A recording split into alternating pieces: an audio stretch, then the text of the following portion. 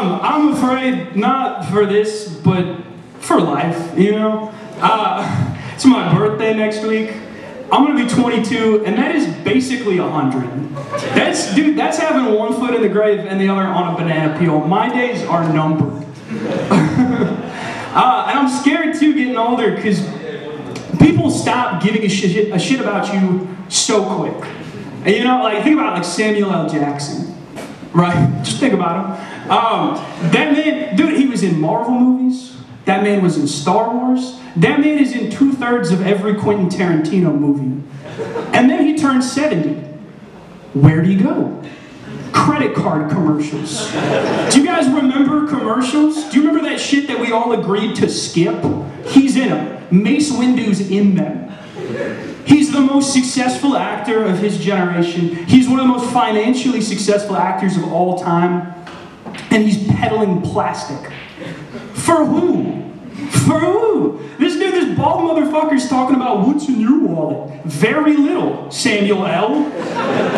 Very little. What's in your wallet, Samuel L? What's in your Pulp Fiction bad motherfucker leather wallet? Literally millions of dollars. You don't need this job, bro. Take a nap. Take a nap. It's weird getting older too, because for many years I've been a deeply closeted old man. Though I may look like a handsome devil in the prime of his life, on the inside, where it really counts, I am miserable and arthritic. I can't relate to the youth anymore, you know? Have you ever heard a young person talk about Fortnite? It sounds like they're describing a nightmare. A little kid comes up to you with that like fuck-ass broccoli hair and a jawline sculpted by years of mewing. And he comes up to you, he's like, dude, me and my squad, that's me, Blake, Logan, and Xavier, we were on a big bus in the sky, and then we fell from the sky, and we were there, and Goku was there, and LeBron James was there, and then we saw a Travis Scott concert, and then Peter Griffin killed us all with a sniper rifle. What the fuck? Am I crazy? Like, that feels insane. What are you saying? It doesn't make any sense, and it makes me angry, and a lot of shit is starting to make me angry. Like, I hate going to the store. You know, some people love the store. You tell them you're going to the store, they say, can I go? Their face is like a dog, you know, can I come with you? Like a voyeur, like a pervert. They don't want to spend anything, they just want to watch you drain your bank account. And it pisses me off, dude. I live right next to a Walmart, and I'm getting really sick of the Walmart greeters. You know what I mean? Because they always pick somebody, they pluck him out of retirement to sit at the front door, look depressed, and watch people steal. That's the job, dude. They always get, sometimes they'll get like a little white lady, like somebody who would use the phrase, all be bad. I love the phrase, all be bad. I've stolen the phrase, all be bad. Because when a white lady says it, she's like grabbing another cookie. She's using like too many Weight Watchers points, you know? It's adorable. Pro tip, if a white man tells you he'll be bad, fucking believe him. Just believe him, bro. The last time that group let loose, they stormed the Capitol. But back to Walmart. We're still at Walmart. The greeters. Sometimes the greeters, you get one that tries to be like too friendly, you know? I had one a couple days ago. He said, hey man, you ever been here before?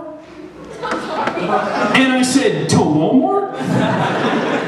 Yeah, it's nobody's first time here, dude. You're not taking anybody's department store virginity today. You're not popping any big business cherries. We know the routine. Speaking about virginity, I love Bob Dylan. I love Bob Dylan. I follow Bob Dylan stan accounts. I'll say that again. I follow Bob Dylan stan accounts. More than one. And these pictures that they post of Nobel Prize winning Bob Dylan. They're not pictures of him in the 60s. This is not voice of a generation Bob Dylan. These are photos of Bob Dylan taken yesterday. And I don't know if you guys know this about Bob Dylan. He's old as fuck. Okay? He's 82 years old and he looks 1,000. I told my friend that I follow these Bob Dylan stan accounts. He said, I thought Bob Dylan died. He didn't. But nobody told his face. Because I follow these Bob Dylan stan accounts and all the captions, they say shit like, wow, what a gangster. Legend. Never seen an old man with this much swagger. And this is the picture that they post.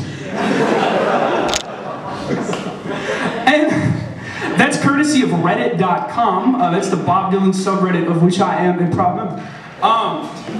But you look at like Bob Dylan in 1966, right? You look at Bob, thank you, Cam. And would I thirst for this man? No.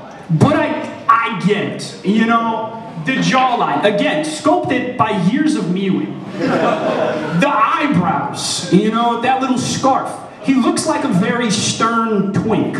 But this is not the content you get when you follow @Bob_Dylan_big fan on Instagram. When you follow Bob_Dylan_big fan on Instagram, you get content like this.